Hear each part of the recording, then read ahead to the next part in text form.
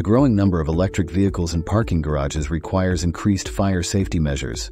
Unique challenges, such as the potential for thermal runaway, emphasize the need for reliable fire protection. Thorough testing is essential to adapt to the evolution of lithium-ion battery technologies and ensure effective fire safety measures.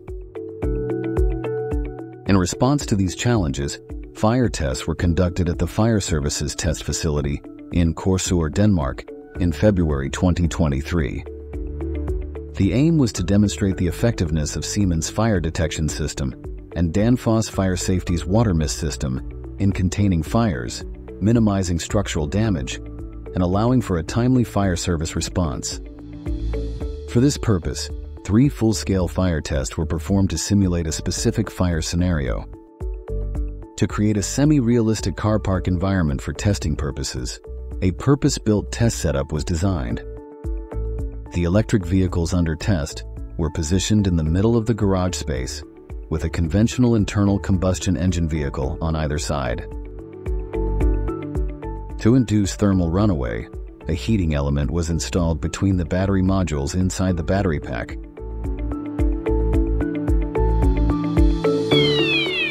After 2 fire detectors detected the event, the water mist system was activated for a duration of 30 minutes.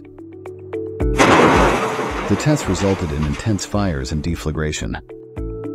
In all 3 tests, the systems were able to detect the smoke early, preventing the fire from spreading to neighboring vehicles and avoiding high temperatures that might lead to structural damage.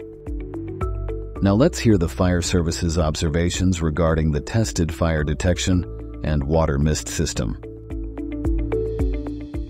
I forhold til, når vi kommer frem, så får vi en kæmpe hjælp her, at vi har en detektering i nogle zoner.